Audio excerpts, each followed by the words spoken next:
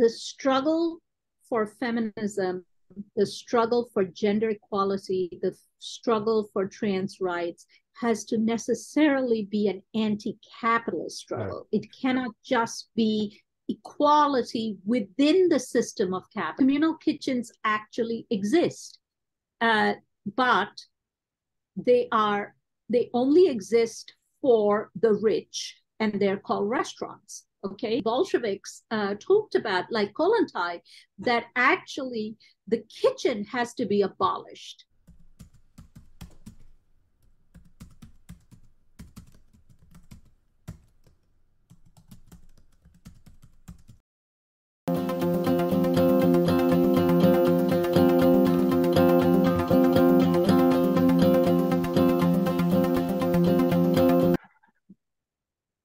Hello and welcome to another episode of India and Global Left. Today we have with us a very special guest, Professor Tithi Bhattacharya. We are discussing Feminism for the 99%, A Manifesto, co-authored by Tithi Bhattacharya with Cynthia Aruza and Nancy Fraser.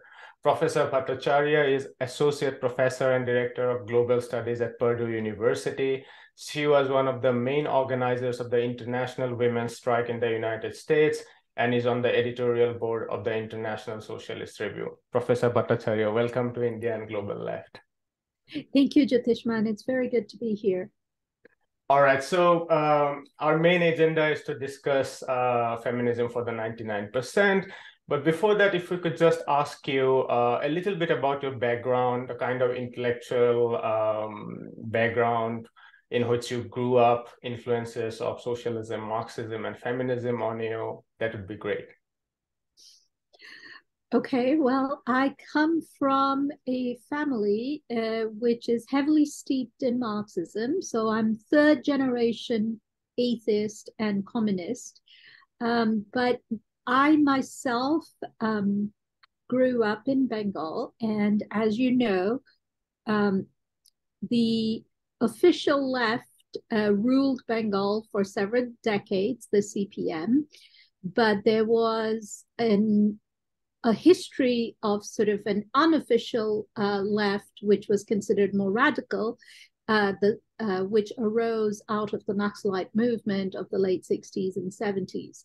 So for me personally, the father's side of my family was heavily CPM, and my mom's side was heavily Naxalite. So I had a very interesting family history of looking at the left from sort of both kind of perspectives and trying to understand. Revolutionary and democratic sort of state arrangements.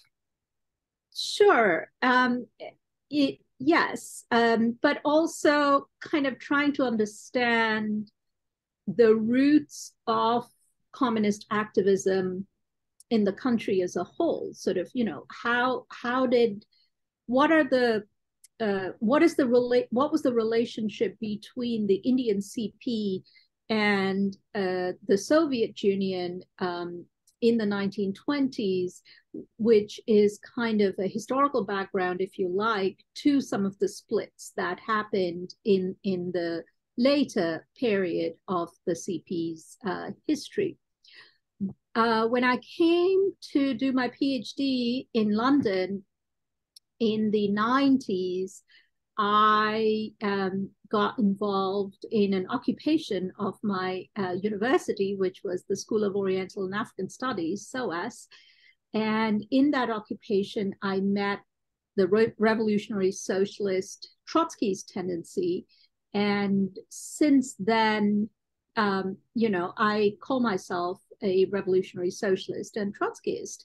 But I think I started being dissatisfied with the ways in which the question of feminism, feminist activism, the place of gender and sexuality in capitalism had been written about in traditional Marxist writing. I say traditional Marxist, I don't mean Marx.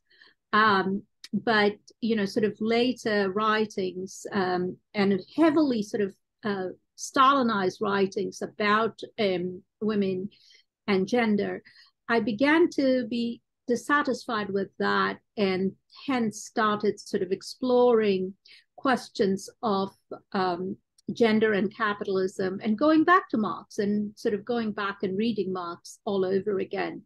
And so that's a sort of eclectic journey towards what I would call very, very orthodox Marxism. Because when we say orthodox Marxism, we kind of think about, you know, Stalin or some really economic determinism, right, and hidebound ideas, right? But to me, orthodox Marxism is actually going back to Marx and looking at capital. And in recent times, I've been rereading the Grundrisse, and the creativity, the open-endedness, the joy in Marx's writing is spectacular. And I think that's what I understand to be orthodox Marxism. And I see myself in that sort of intellectual journey to be more embedded in that tradition. We'll discuss some of that, surely. We'll discuss social reproduction theory, and a little bit about its relationship with classical Marxism. But I wanted to begin with corporate feminism. I mean, the whole manifesto is a dialogue with at least three different schools of politics. One is corporate feminism, one is what you call neo-traditionalism, the rise of the far right, which sort of tries to impose newer forms of patriarchy and sexism, and then a conversation with the classical understanding of Marxism based on the productive sphere and not necessarily including the reproductive sphere or the social reproductive sphere. So let's begin by discussing corporate feminism, because this is feminism for the 99%. That means that there is a feminism of the 1% with which you don't agree with, and in the thesis you write it's bankrupt, or I'm paraphrasing, but you're very critical of that. Discuss that. Right. So, as you know, the book was written in the wake of the feminist strikes, right? Which, in a way, was the sort of concretization of the politics that is the politics of feminism for the 99%. The strikes themselves were the embodiment of that politics. And I think what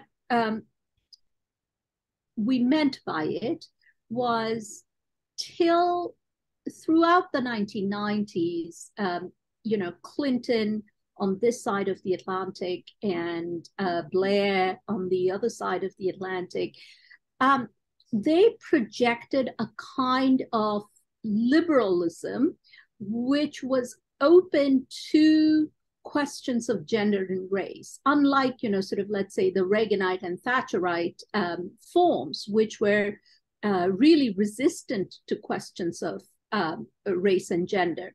This new dispensation was open to questions of race and gender.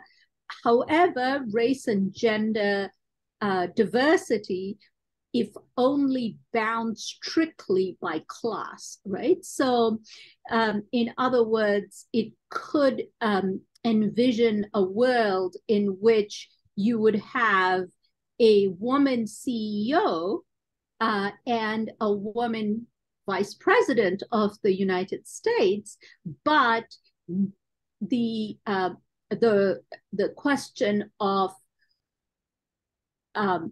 high wages for the working class or childcare facilities for everyone were an absolute no-no. So things that were questions of gender that were related to the question of general upliftment of the working class were not admitted into this kind of feminism.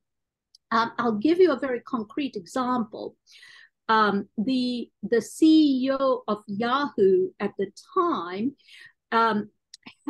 she was a woman, and she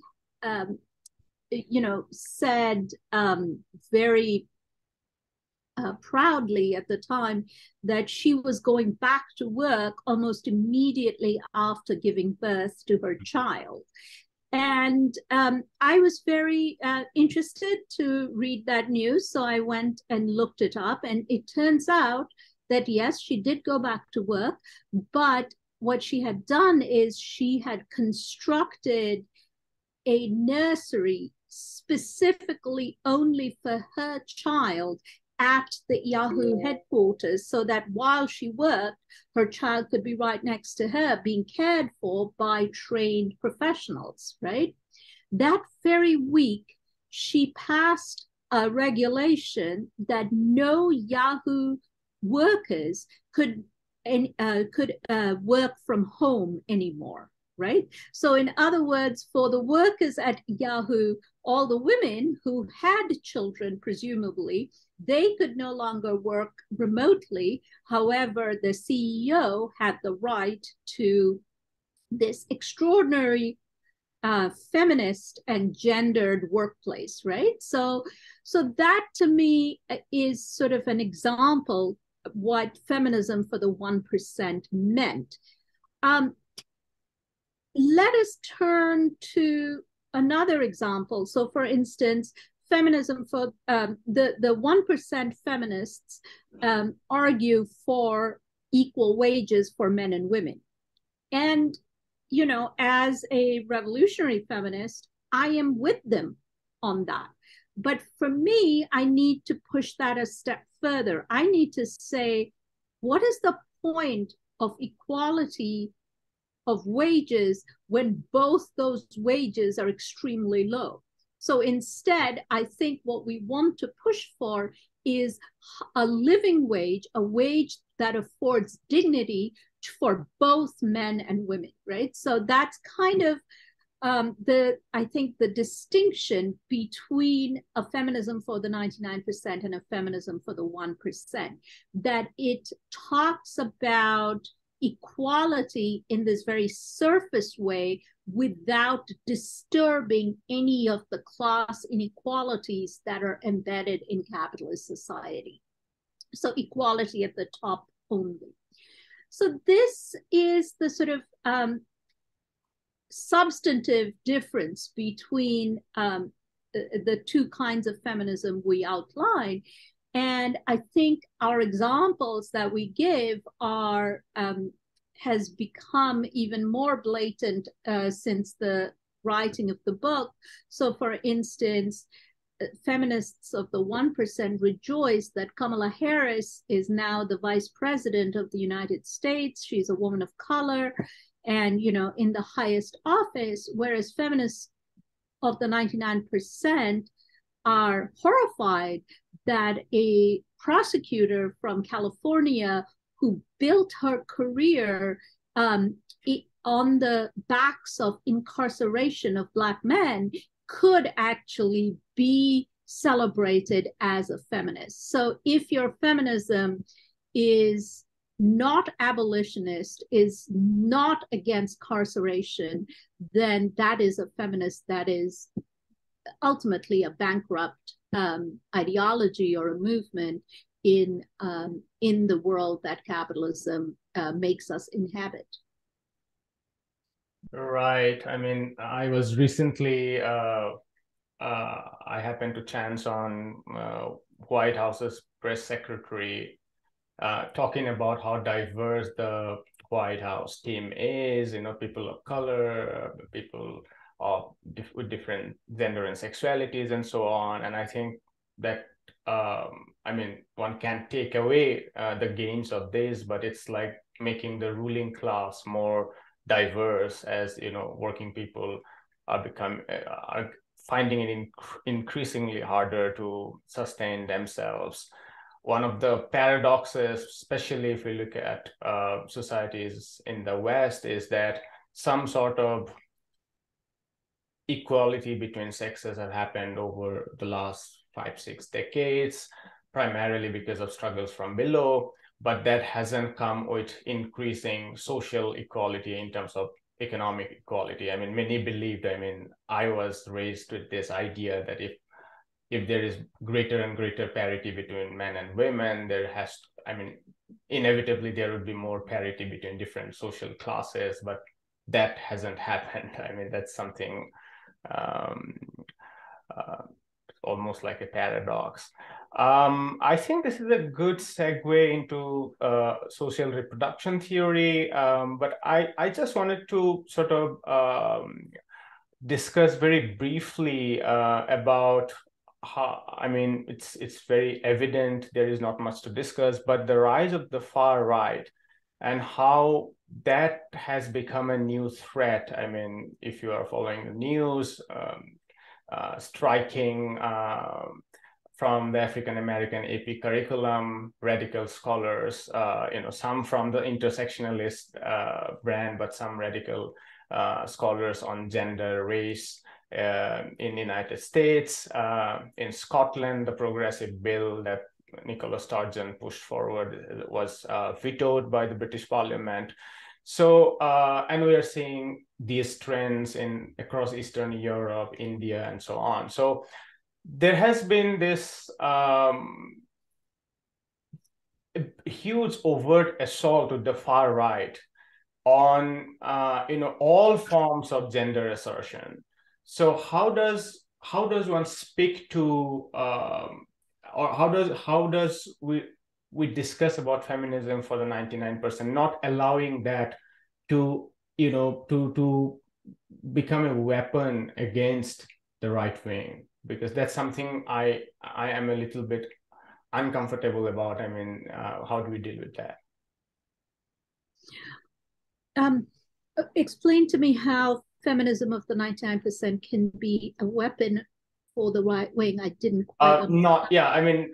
Not what you are suggesting, and that's the power of your book, and that's what I want you to explain. But there is a tendency among sections of the left who are dismissing any forms of queer communities struggle, assertion for them, gender pronouns, everything is very, very superficial because there is no material into it, and that in a way very neatly merge with the kind of Jordan Petersons of the world.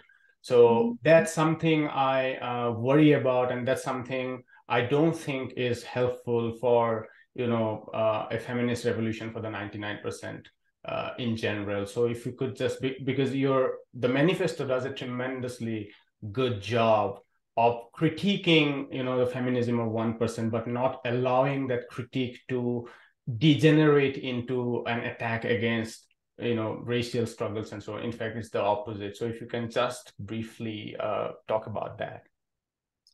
So first of all, I mean, there's two things I want to acknowledge before we start. One is the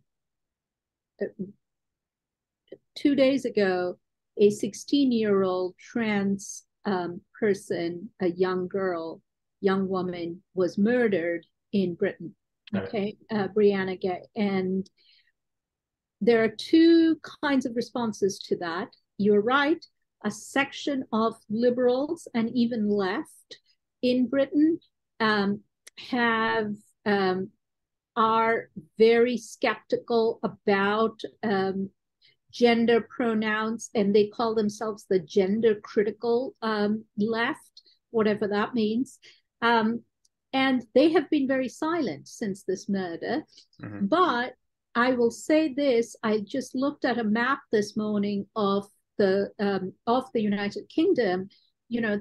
All of the map was dotted with where the various vigils were taking place for this young person. Okay, so of course, as a feminist, as a mama, as another person inhabiting the planet, I cannot begin to imagine what this young person's parents and loved ones are going through right now.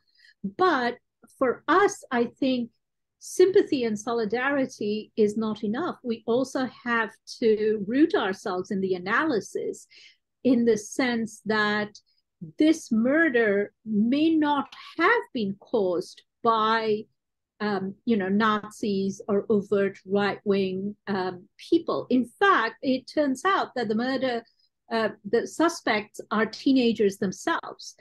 But that, to me, is actually better proof of the damage that right-wing ideologies have been able to do, which is to convince ordinary people that trans folks are a danger to our traditional way of life, to convince ordinary people that immigrants are here to come and take our jobs, to convince ordinary people that Black people are criminals, right? So if an overt Nazi, who are still thankfully a minority in society, commit these murders, that becomes a sort of something that we can expect from a Nazi. But when these sort of things happen, which is ordinary people, often from working class backgrounds, commit these sort of atrocities, then we should understand that these kind of right-wing ideologies may have numerically less strength, but they have a heft that goes beyond their, at the moment, small numbers. Their ideology has a heft to it, right? Has some power to it. And so I think, so that being said, we have to then sort of interrogate what empowered this sort of rise of right-wing populism, right? What is the ground from which it arose? And one of the things I think we have to be very clear on is that it arose from neoliberalism, and the neoliberal world that the Clintons, the Blairs built ultimately gave rise to the Trumps, the Bolsonaros, and the Modis, right?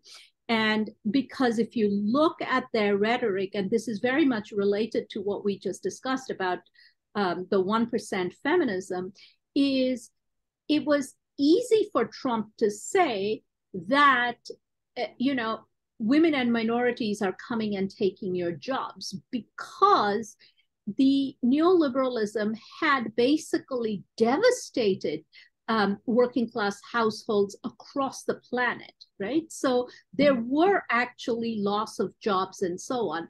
And it also meant that the only way feminism was presented to the world was the feminism of Hillary Clinton. It was as if, working class people were not trans. Trans people were only, seen on, glossy magazines. Like, I see this all the time in India. You go into a store and it's very high end, and it talks about, the organic products. It talks about how it, how it is respectful and attendant to the labor of the artisans. It has little stories of where this was sourced from, but the product itself will be completely beyond the reach of these artisan families whose stories are being marketed here, right? So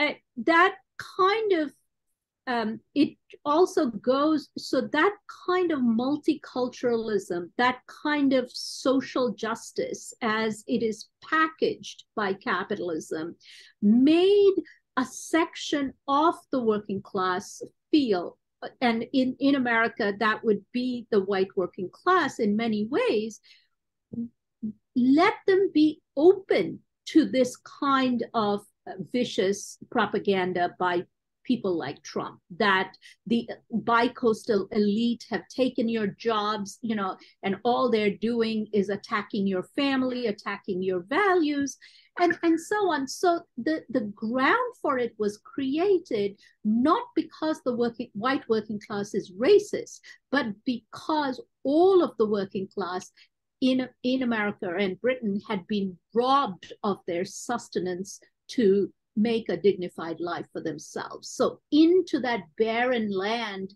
came the seeds of Trumpist propaganda, which allowed these sort of poison trees to flourish.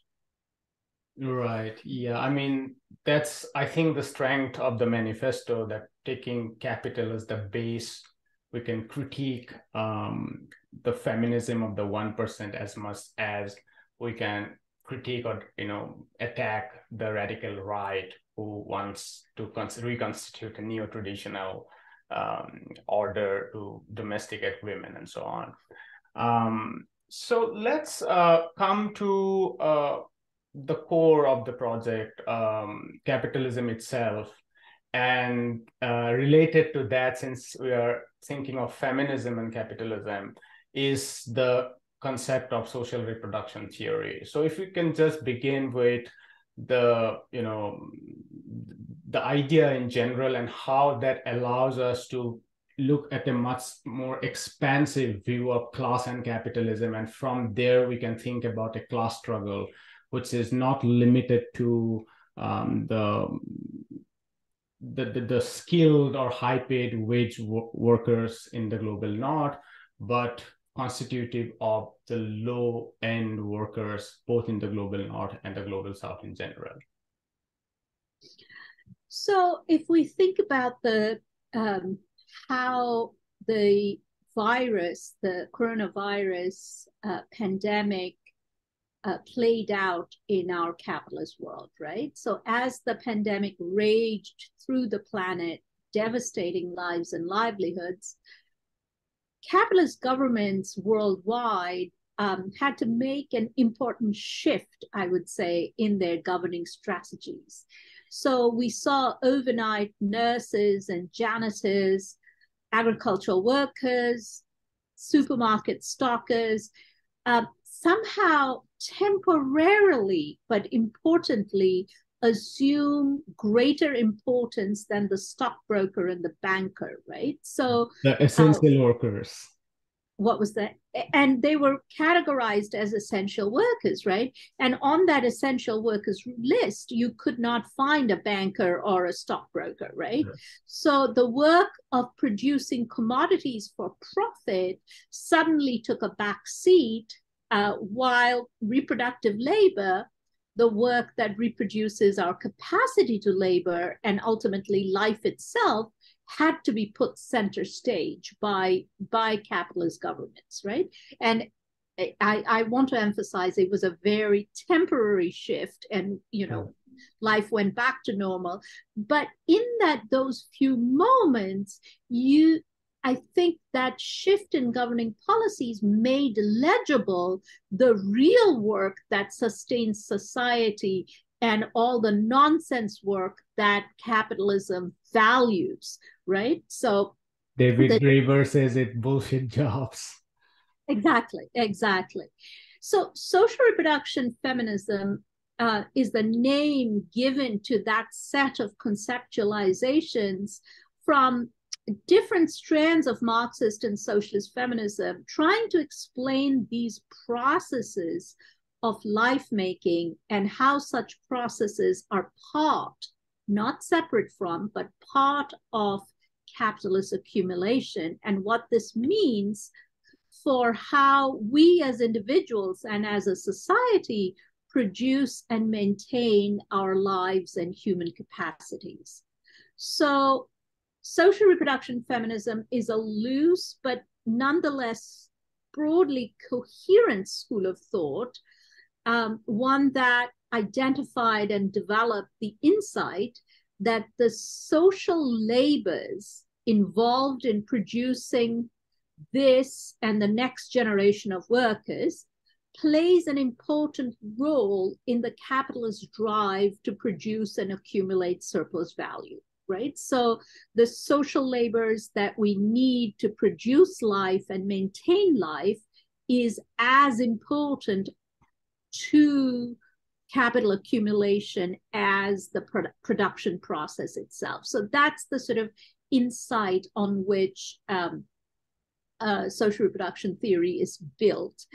And this tradition picks up on and aims to correct the naturalization of the gender division of labor seen in Marxist critique of capitalism and in the socialist tradition more broadly. The appropriation of our surplus labor by capitalists is the source of the dominance of the bosses. And without our labor power, then the system would collapse. But Marx is frustratingly silent on the rest of the story. So if labor power produces value, how is labor power itself produced, right? So that's the silent part in Marx that social reproduction theory picks up on and develops. So labor in this view is in the view of social reproduction feminism, first and foremost, the practical human activity required to produce life in general and to produce workers for capital in particular. So it has that twin impulse, right? It sustains life, and yet this life is sustained within the paradigm of capital's imperatives. So on the one hand, capital does not intervene directly in social reproduction processes. However, social reproduction processes cannot go beyond a certain horizon because we still operate within the ambit of capitalist imperatives. So for instance, the fact or the ways in which I love my daughter or care for my daughter there is no intervention from capital in those ways. However, I would be a poor mother if I didn't also socialize my daughter in particular ways to fit into society, to be able to hold down a job, including schooling and the idea of work. Right. So, I, as an anti-capitalist feminist, hate to wake her up in the morning at 6:30 to say it's time for school, because it's a meaningless exercise, that she has to go to school at a certain time. I mean, those kind of disciplines of time are there not for schools to impart education, but for schools to train the next generation of workers. That's why, the clock time is so important. So for me, it's awful to wake up a teen girl, at an ungodly hour and say, let's go to school.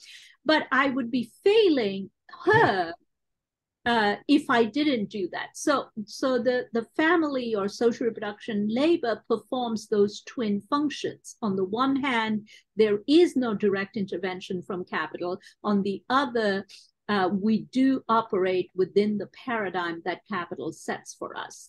And it's the same. I want to say social reproduction labor does not just take place in the home. Schools and hospitals are important sites of social reproduction labor, training the next generation of workers and training their labor power to be attractive to capital, right? Which is why teachers will tell you can't come in late, because ultimately the thinking behind that is, if we don't train you, then you'll be fired from whatever job you ultimately hold, right? So do not disrupt people when they're talking. All the little disciplines that school teach you are ultimately also training your labor power to be available in the market when you grow up. So again, schools can teach you dissent, and it still remains, universities and schools still remain the most important critical sites for training young minds in anti-capitalist ideas, which is why the right likes to attack us. But they are also sites where labor power is trained to become the kind of labor power that capital needs. Correct. One of the things at Jawaharlal Nehru University, from where I did my master's, was this disparity between, so to start with, it was a humanities sort of centered university, but increasingly the rhetoric is that these are unproductive work that they do, and they're bringing in more and more engineering, biotechnology, and management, and so on. So that is built on the idea of the job market. So primarily, the right-wing and the capitalist class sees the function of the university as preparing us for the job market, and any form of deviation from that shouldn't be tolerated. There is another component to that, I may add. It is absolutely the same here in the US, that STEM disciplines are basically crowned as the only way to understand human development, whereas poetry, God forbid, is considered a useless, unproductive discipline or field of knowledge. So having said that, I would also like us to think about how the humanities and the arts are not completely ruled out. The best humanities and arts are still being practiced and thought through and discussed, but only in very, very elite universities. In other words, the right to beauty, the right to wonder is not being completely demolished, but it is becoming more and more the preserve of the ruling class, right? So Shakespeare cannot be for the community college student. Shakespeare, for the community college student, let's offer them more classes on welding, whereas Shakespeare remains, in the classroom of Stephen Greenblatt at Harvard, right? So those who can make it to Stephen's class, and he must be a fantastic teacher, this is not about him, but those who can make it to Harvard get the wonder and beauty of reading and learning Shakespeare, whereas in my local community college, I see more and more courses on how to cut hair, how to weld, how to become a policeman. Those are the classes that are most suitable for the working class.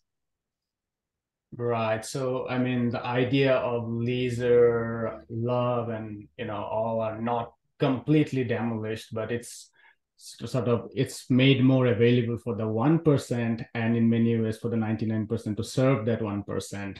You talk about dual organizing, where you say that things like paid nursing and so on has been made available to sections of the elites, but that has come at the cost of not just forcing women, both in the global north and significantly in the global south, to very low paid wage work in mining, textile, and so on, or also within the care work, eventually limiting the freedom of working women to look after their own families. So there is this dual aspect of how capitalism relates to the social reproductive sphere.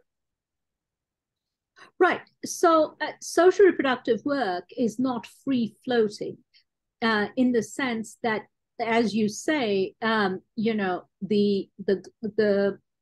feminist activist in the global north can, or in India, let's take India, the feminist activist in India can go to her march and go to her demonstration because she has a woman at home who's cooking and cleaning and taking care of her child, right? So social reproduction labor is not free floating, but anchored in specific bodies and places, right? And so attending to both of these, this concrete aspects of these specific bodies and these specific places within a capitalist totality, allows us to analyze social reproductive labor as always racialized as well as gendered, right? Because there's a determinant logic to why these struggles and this terrain is shaped by sexist, racist, and colonial relations. And what I want to say is this is why I think we emphasize several times in the book, and I do always in my other writing, that community-based struggles, therefore, are as crucial as workplace-based struggles. So the struggle for clean water by communities of color in Detroit and struggles for dignity for Dalit activists in India are different in form and historical memory, but have the same anti-systemic content in challenging capital's priorities of profit-making over people-making. Struggles is very central to the manifesto. In fact, you were writing at the time in starting in 2016, the women's strike in Poland, I guess, in 2016, Argentina, United States, and then all over.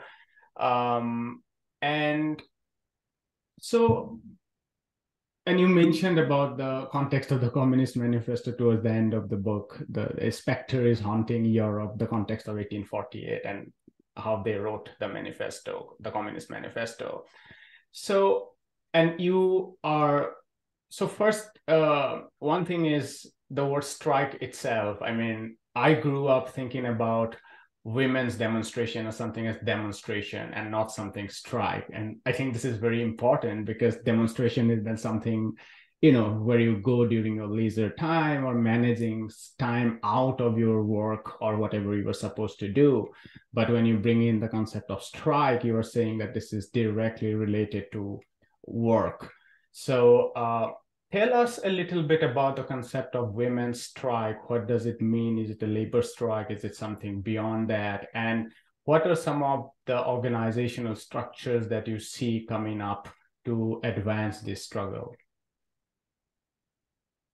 Right. So there's been a lot of water under the bridge since we wrote the book and since the sort of wave of women's strikes. And I would say there's been a definite pushback and sort of clawing back of some of the gains we made even 4 years ago. We can see how Roe v. Wade has been overturned in the United States. As you say, a pro-trans bill has been pushed back by Rishi Sunak in Scotland, and so on. And there's definitely been a pushback from the ruling classes in various countries.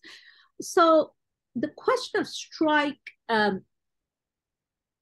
how is a feminist strike different from an ordinary workplace strike? So the question of feminist strike came up, as you know, from 2016 Poland, in which the whole country came to a standstill when women protested against their very pernicious abortion laws.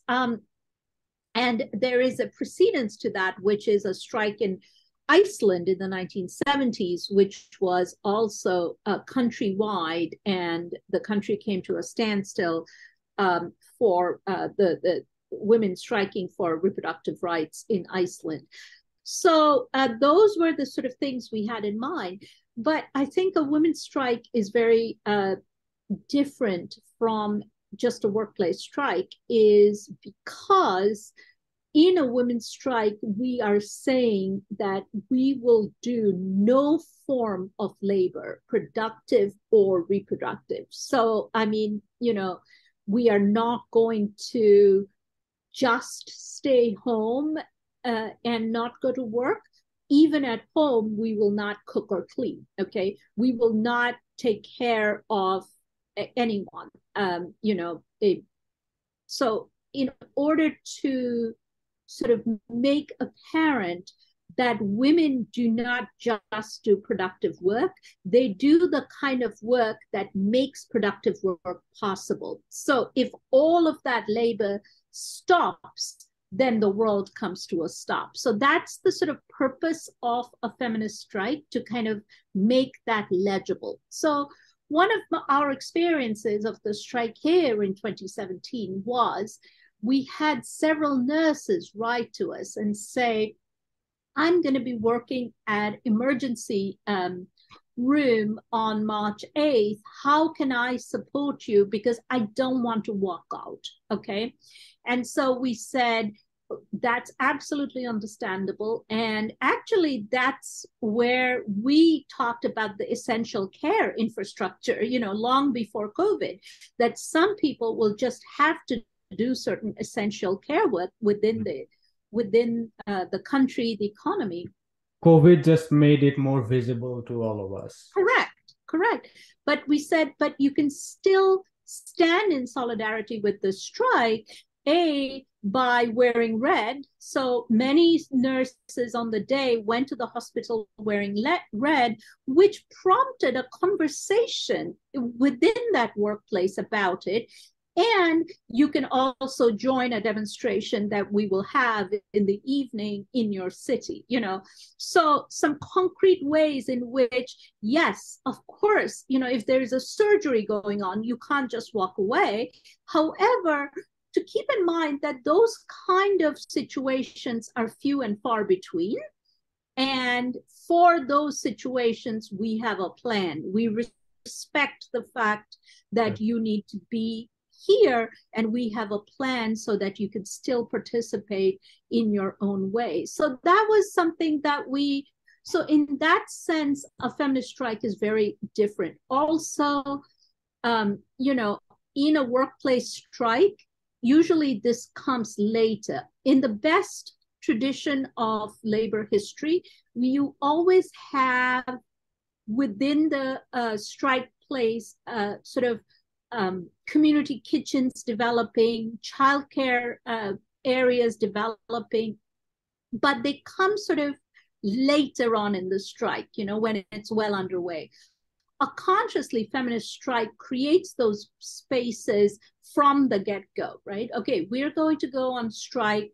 Let's have a communal kitchen where our male comrades can do cooking for the day and provide childcare for our children, for those children who can't march or can't, go anywhere. So those are sort of some conscious infrastructural intentional practices that the feminist strike developed. And I think the best example for me was in the sort of rollout of the teacher strike that happened soon after the feminist strikes, right? So in the teacher strikes that happened in the United States, and I went up and down the country talking to teachers,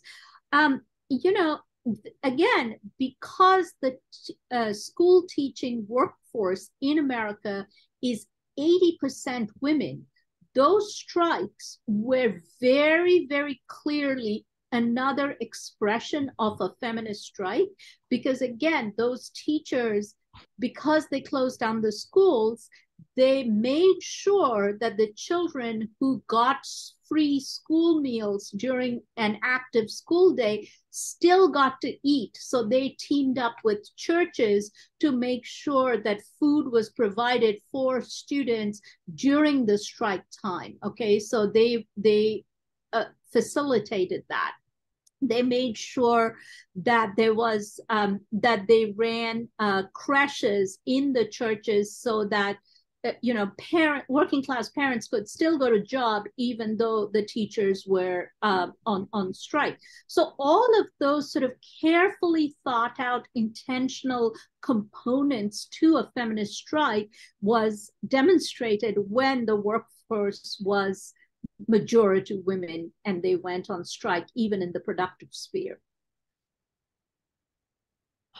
How much does it disturb the household? I mean, when one of the things that comes to my mind listening to you is Beauvoir's Second Sex, and she wrote somewhere towards the beginning that women, I mean, the difficulty of organizing women because they are dispersed within family, and unlike, she draws a distinction from labor strikes where there is a capitalist class against whom they can strike, or even the struggles of African American.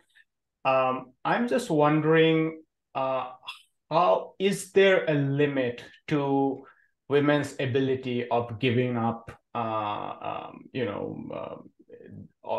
it should be both men and women's responsibility, the care work, but that it has been primarily imposed on women. So to what extent do these women can sort of utilize these community arrangements that are often very temporary to sort of come up with something very permanent that can be a source of liberation from their daily attachment to the household? They can't. I'm sorry, this is a very blunt answer, but the reason they can't is not because they don't want it, but because capitalism depends on the heteronormative family form, right? So the heteronormative family form is, through trial and error, capitalism has come to this family form as the most convenient way to reproduce the next generation of labor, right? So to abolish that family form does not mean simply to abolish the heteronormativity of it, which can be abolished. But what needs to be abolished is the family form itself, which is going to take a lot of struggle, anti-capitalist struggle. So I'll give you an example. So communal kitchens you talked about, right? So communal kitchens actually exist, but they only exist for the rich, and they're called restaurants. Okay, so these things so somebody cooks for you very good and healthy food for money, and that just is there if you want to be free of your domestic labor. And if you have enough money, then you never have to cook a single day in your life, right? So, but if we want to universalize that, that means that domestic labor, and this is what, early Bolsheviks talked about, like Kollontai, that actually the kitchen has to be abolished. And the entire work of domestic labor be taken out of the household and put in the public spheres. So we're talking about public kitchens, public laundries, public creches, okay? So, and that means, think about the kind of infrastructural investment that is required to do that sort of work, and how unwilling the ruling class will be to do that kind of work, right? So they're all happy to say, oh, look, we have a gay couple or a trans couple, but they're not happy to say, we're going to abolish the family form. When I say abolish the family, I don't mean, I should clarify that, or when I say take the kitchen out, it doesn't mean that you don't get to cook or you don't get to love your kid. It means that cooking and loving your kid should be a choice, right? Rather than a necessity. So think about how much you actually enjoy cooking if you do it when you're not like tired after a whole day's work, and you're doing it for pleasure, feeding your friends or your loved ones, then it becomes a joy, it becomes a skill. But when you have to do it, when there's very little money to do the shopping, when there is, your gas bill is unpaid, then cooking itself becomes an oppressive grind that you just have to go through. So it's that. So in other words, the infrastructure of the family has to be abolished, and not simply the outward trappings of it, which is, who is doing the care work? Is it a man, a woman, or a non-binary person? And it is that kind of infrastructural abolition of the family that capitalism is most resistant to.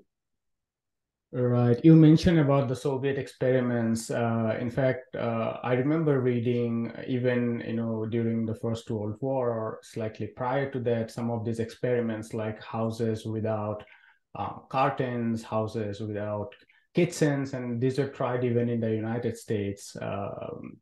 And I mean, you rightly mentioned very interesting restaurants as community kitchen for those who have money. I just wanted to say that we also have like in Tamil Nadu in India, for instance, the Amma canteen was opened up. I mean, it's not like it's literally free for even working class, where you can get food for 1 rupee or 2 rupees. So it's not that these institutions don't exist or we are talking about utopia, but they have to be much more large scale. They have to be much more sort of expanded, I guess, and that's the hope, I guess, that we are not talking about utopia in that sense.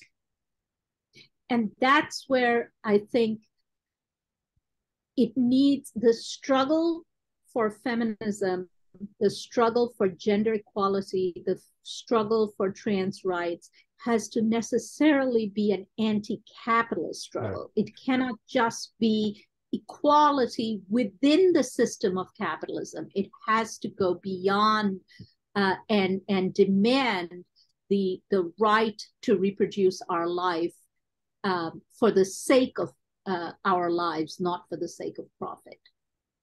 Correct. I had a couple more questions, but are we out of time? Like, let me check. This is. Yeah, I probably have to go, okay. Jyothishman. All right, then. Do you have enough? Sorry? Do you have enough?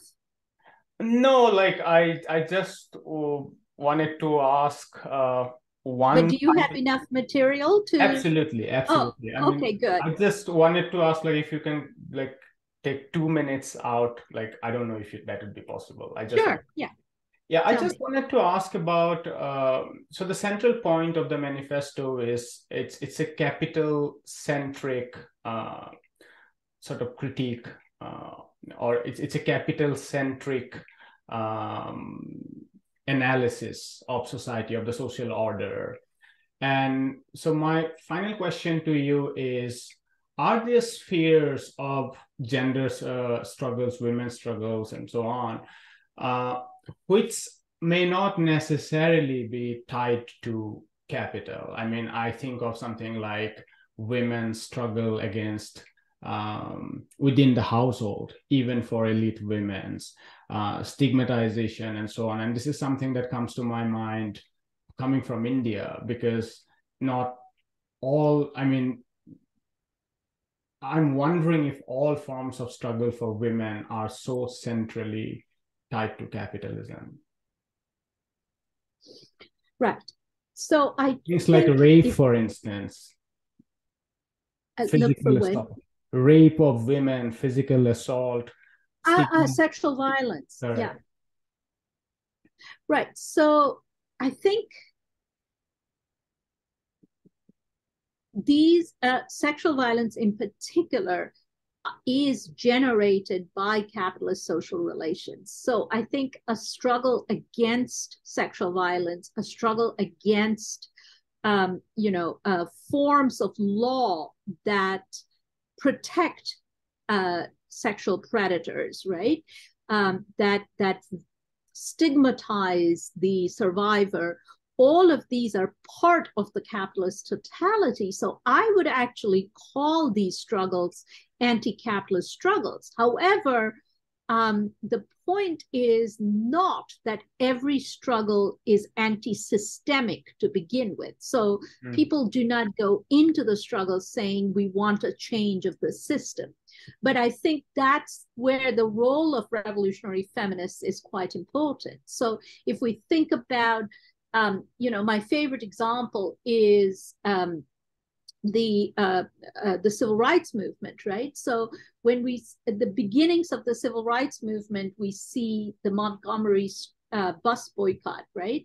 The Montgomery bus boycott has one objective, which is to integrate the buses in the town of Montgomery, Alabama, right? Just the one objective.